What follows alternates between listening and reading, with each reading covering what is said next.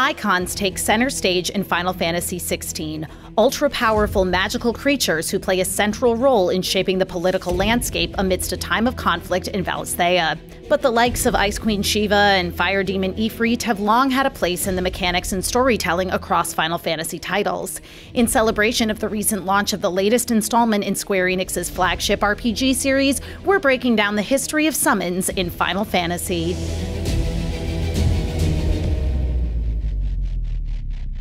Eidolons, Espers, Guardian Forces, Aeons, Primals, call them what you will, summonable creatures have been a cornerstone of the Final Fantasy franchise for over 30 years.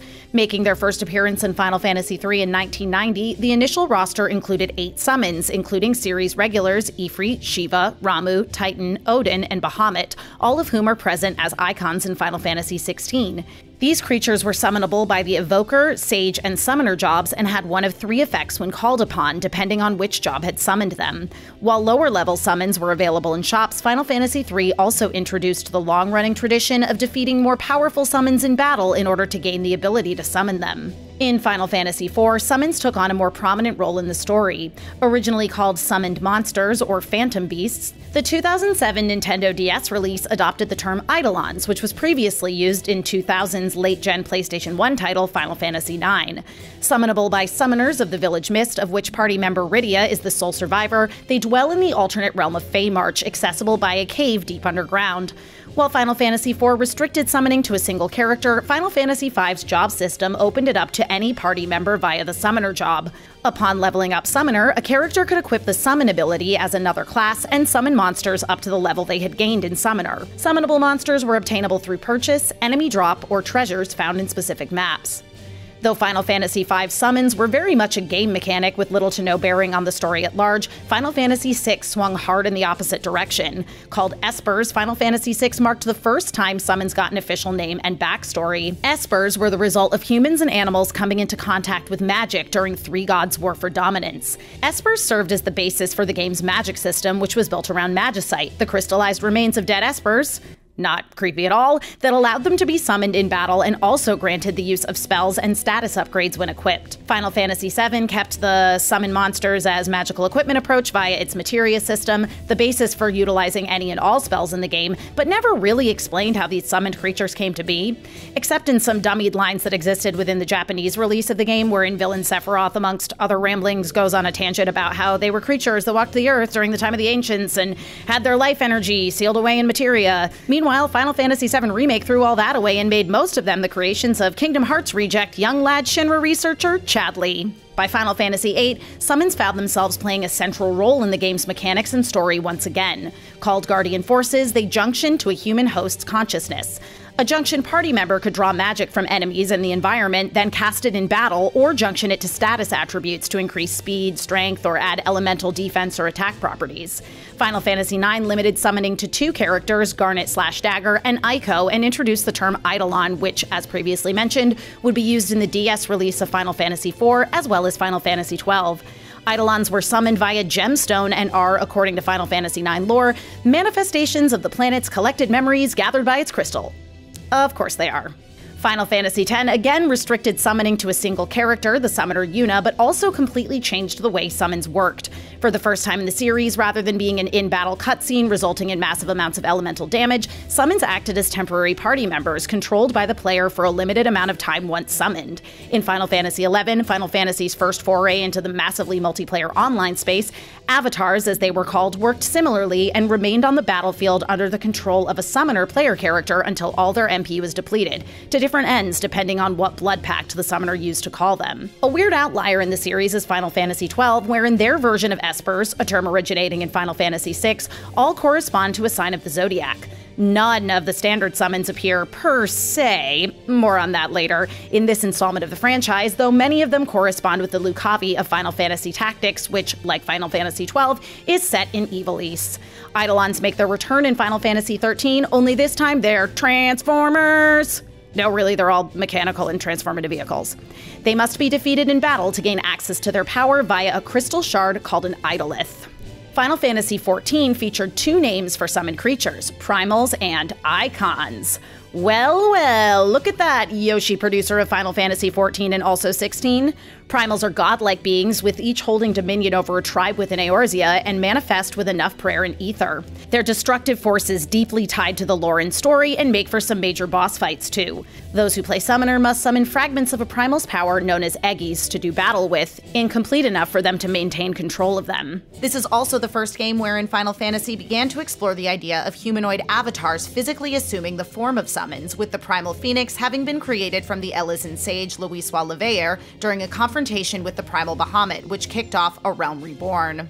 Final Fantasy XV summons were divided into two categories: astrals, colossal beings that protect Eos and are worshipped as gods, and messengers, magical beings sent to make sure humankind are aware of the astral's will. Astrals are unlocked as part of the story, with Noctis gaining their favor and ability to summon them upon completing their trials.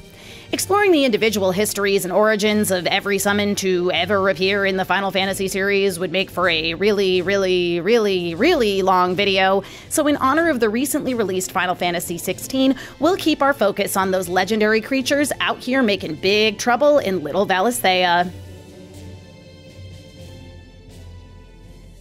Central to the inciting incident that sets protagonist Clive's journey into motion is Phoenix, icon of fire whose dominant is his younger brother, Joshua Rossfield. Finding its origins in Greek mythology, the Phoenix was depicted as an immortal bird which obtained new life by rising from the ashes of its predecessor. Quite literally, as it was sometimes depicted as dying in a burst of flames. Phoenix made its first appearance as a summon in Final Fantasy V, where, true to its mythological origins, when summoned, it deals fire damage to all enemies while simultaneously reviving any KO'd parties to full HP/MP. Phoenix's signature attack, Flames of Rebirth, made its debut alongside its Esper incarnation in Final Fantasy VI. In the style of its initial appearance, it both dealt fire elemental damage to all enemies while reviving any KO'd party members, but only to 1/4 of their total HP. Final Fantasy VII restored Phoenix to its former glory, with Flames of Rebirth restoring fallen party members once again to full HP/MP, and adding the option of pairing it with final attack materia, really making good on that whole Phoenix rising from the ashes thing. Phoenix appeared in Final Fantasy VIII, summonable by using a Phoenix Pinion in battle, which grants the chance for Phoenix to appear when all party members have been KO'd, dealing fire damage to enemies and restoring the party to 12.5% of their max HP, thus preventing a game over. And though Phoenix returned as a proper summon for Eiko in Final Fantasy IX, it was not summonable again until Final Fantasy XIV, where, in the Shadowbringers expansion, fragments of the legendary bird can be summoned by any summoner as part of their attack rotation upon reaching level 80. Dark secondary icon of fire who sets the events of Final Fantasy XVI into motion, Ifrit finds his origins in the Islamic faith, wherein Ifrit are powerful chthonic demons formed out of smoke and fire. Interestingly, according to Islamic lore, Ifrit can be compelled by a sorcerer if summoned and has an association with jinn, invisible creatures who inhabit the realms beyond human visibility, and in the SNES version of Final Fantasy IV, released as Final Fantasy II internationally, Ifrit was called just that. Ifrit is referred to as a powerful jinn with control over scorching flames hot enough to turn the whole world to ashes in the Dissidia Final Fantasy Summon Compendium. Of note is the fact that jinn are neither inherently good nor evil, but accountable for their own actions, so mull over that while you consider Ifrit's role in Final Fantasy XVI.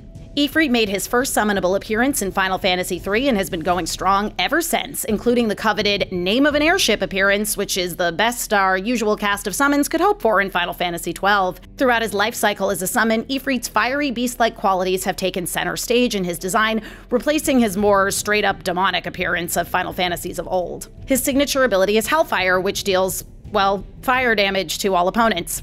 Ifrit is typically one of the first summons the player receives in-game, and thus fittingly makes his appearance in the prologue of Final Fantasy XVI, albeit to a not-so-happy end. Jill Warwick, once princess of an obliterated northern territory turned ward of the Rossfields, is the dominant of a figure familiar to anyone who's played basically any Final Fantasy ever, Shiva, icon of ice. In mythology, Shiva is the Hindu god of destruction, notable for the blue skin around his neck, a byproduct of him having once swallowed poison to save the world.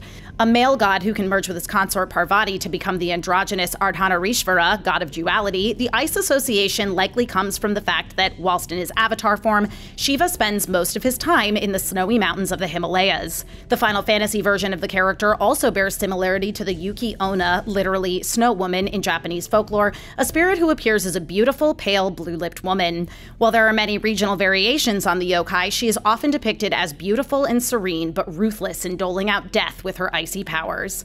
An OG summon dating all the way back to Final Fantasy III, she is summonable in every mainline Final Fantasy title and most of the spin-offs, except for Final Fantasy XII, where homage is paid to her in the form of an airship. Her signature attack, Diamond Dust, deals ice damage to all opponents. Permanent economic advisor to the Dalmekian Republic, Hugo Kupka, rose to prominence from his roots as a lowly foot soldier when he awakened as the dominant of Titan, Icon of Earth.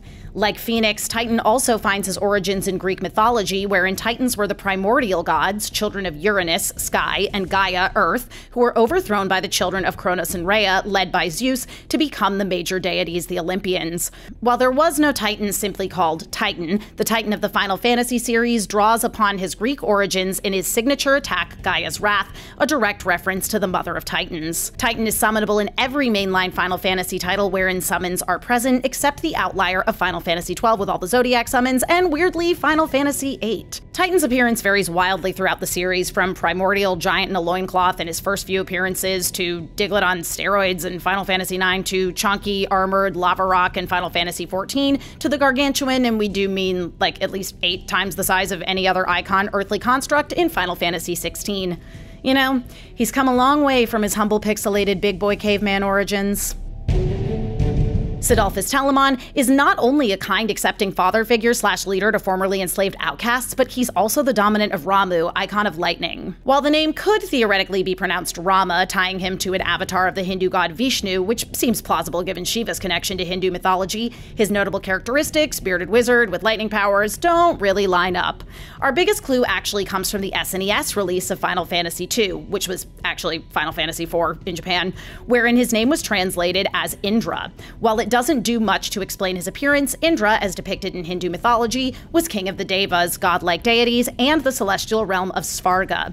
More importantly, he was the god of weather, including lightning, thunder, and storms, all of which are characteristic of the Ramuh we know from the Final Fantasy series. Similar to Titan, Ramuh has appeared as a summon in most of the mainline Final Fantasy titles, absent only in 8, shout out Quetzalcoatl, 10, and 12. He does appear in 13, though not as a summonable Eidolon. However, concept art in Final Fantasy XIII Ultimania Omega reveals that at some point in the development process he was supposed to be included. Rama's signature attack, Judgment Bolt, rains down lightning damage on all opponents. Relatively new to the summon roster is Garuda, Icon of Air, whose dominant Benedicta Harmon, Waloed's master spy, is actually the worst person to ever live, and if you've played to a certain point in the game / completed the Icon challenge in the demo, you know why. Garuda finds its origins in Hindu mythology, a demigod frequently depicted as the mount of Vishnu, god of preservation. Garuda was king of the birds, an eagle-like sunbird whose wing flapping is strong enough to stop the spinning of the earth, heaven, and hell.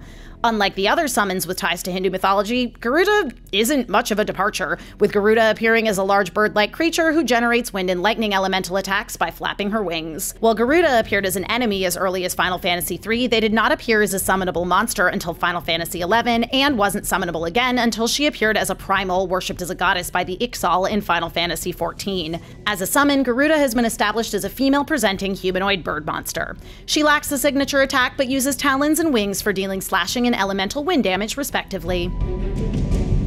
Final Fantasy XVI's resident dragoon, Prince Dion Lesage, serves as the dominant for Bahamut, Icon of Light. Bahamut, depicted throughout the Final Fantasy series as King of Dragons, made his first appearance as an ally of sorts in 1989's Final Fantasy, promoting player characters to a new job after acquiring the item Rat's Tail. While Bahamut does have origins in early Arabic mythology, wherein it is depicted as a monster at the bottom of the support structure that holds up the earth, Final Fantasy's Bahamut owes his characteristics to Gary Gygax and Rob Kuntz, the masterminds behind Dungeons & Dragons. The Platinum Dragon made his inaugural appearance in Greyhawk, the first supplemental game material known only as Dragon King, a name also used in the Final Fantasy series. The first use of the term Platinum Dragon appeared in the Advanced Dungeons & Dragons Monster Manual published in 1977, as did the personal name Bahamut. Thought to be the only one of his kind and categorized as a lesser deity, Bahamut is king of the good dragons and rival to Tiamat, evil queen of the chromatic dragons. Often considered the most powerful summon, who must be defeated by the protagonists to prove their worth before he becomes summonable. Bahamut appears in every mainline Final Fantasy title to feature summons, with the exception of 12, which at this point we don't need to explain, though like Shiva and Ifrit, he is referenced in one of the airships. Evidence of Bahamut's strength can be seen at the start of A Realm reborn, as he was wielded as a weapon to bring calamity, and as a little baby version in the summoner rotation. He can also only be summoned in a specific scripted boss encounter in Final Fantasy XV. Bahamut's signature attack is Mega Flare, a concentrated energy beam that deals non-elemental damage, ignoring defense and evasion. Notably, the Final Fantasy VII series features a variety of Bahamuts called Bahamut strains: Classic Bahamut, Neo Bahamut, and Bahamut Zero. Rounding out the Eikon roster is Odin, Icon of Darkness, whose dominant is Barnabas Tharm, King of Waloed. Odin's origin is in Norse mythology. King of the gods who ruled over war and death, he rode upon his 8-legged horse Sleipnir, wielding his giant spear Gungnir. He sacrificed his left eye in exchange for a drink from the Well of Mimir to gain knowledge of the past, present, and future. This is one of the most direct lines from mythology to the summon, though Sleipnir is typically missing a leg or 4, and Odin has 2 eyes? Maybe 0? Difficult to tell what's beneath the cavernous eye holes of the helmets his many variants are sporting. The most notable difference between mythology's Odin and Final Fantasy's Odin is his weapon, though he does sometimes wield his famous spear as a secondary weapon, notably in Final Fantasies V and XI. His primary weapon shares a name with his signature attack, Zantetsuken, literally iron-serving sword, which Odin uses to slice enemies in half as he charges them, resulting in instant death. Odin made his first appearance in Final Fantasy III and returned in every mainline title thereafter except 10, weird, and you all know the drill by now, 12, except he was referenced in the name of an airship. He doesn't appear in Final Fantasy XV, but is revealed in the follow-up novel, Final Fantasy XV Dawn of the Future, to have been one of the messengers who fought in the War of the Astrals. Whether guardian forces drawn from enemies deep within the dungeons of Final Fantasy VIII, or primals flexing godly powers in Eorzea, summonable monsters will forever hold a place in the hearts of gamers as a welcome, familiar presence in any given Final Fantasy. How they'll evolve beyond the most powerful creatures in Valisthea who manifest in the form of human avatars is anyone's guess. But for now, let us revere these icons of one of gaming's most enduring series. Thanks so much for watching. For more Final Fantasy XVI, make sure you subscribe to GameSpot.